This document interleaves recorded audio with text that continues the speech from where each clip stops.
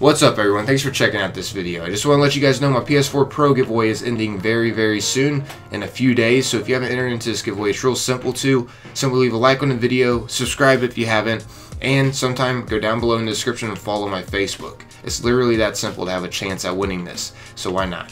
But in this video, I'm going to be showing you guys how to have unlimited health with the Warlock. This is an amazing glitch and extremely freaking useful. You guys will see.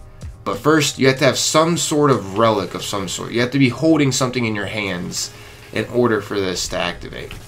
Or hey, maybe you could even get on your Sparrow at times to get this to activate, but you can't really get on your Sparrow that much in combat. So yeah, to get the best use out of this glitch is to use it during like Regen when you have to pick up the relics, or going against Axis, you can pick up those rockets and have infinite health. Like literally anywhere. Right now I'm going to be demonstrating it in the Iron Tomb mission when I get to pick up the axe. So yeah, I'll get back to you guys when I get there. Alright, first off, to get this to work, oh, and by the way, the reason why my light level is so low is because I have her benevolence on. But in order for this to work, all you need is Transcendence on. That's it. To get this unlimited health glitch to work, you only need Transcendence. And by the way, I'm going to show you guys after this one another little health glitch trick that you can use anywhere. But for now, I'm going to show you guys this. Because once again, this can be handy against a lot of raid fights. So I'm going to go ahead and scan this. Pick up this axe. Once again, it can be done with anything. So if you could pick up a sword somewhere, if you could pick up like a key that goes into a door, I don't know, you get the point. Anything that you could pick up, this can work with. Okay, so check this out. I'm going to go ahead and run up on this guy. I'm not worried whatsoever against this dude. My partner here is demonstrating that, you know, he'll die, but I'll still be alive. Kind of showing like the difference it can make. This guy is nothing though. It gets more interesting when there's more enemies to go against. Right now I really don't have nothing to worry about with my health at the moment. Alright, here we go. More enemies are starting to drop now. Okay, that boss is done. Now this is when things will get interesting. Hello, I am attacking you.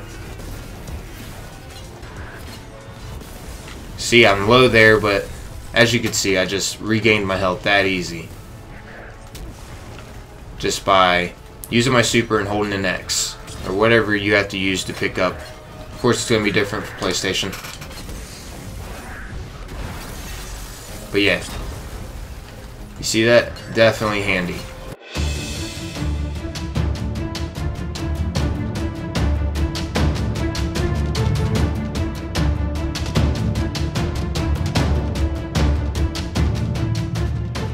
Okay, like I said before, I'm going to be showing you guys another way to heal yourself, which is shooting a snare with the Red Death.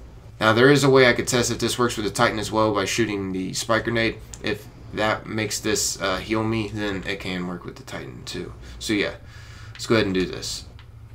Let him shoot me, and then heal, as you can see. It's not as effective as the Warlock method, because the Warlock method made you heal all the way. Oh my gosh, that was horrible.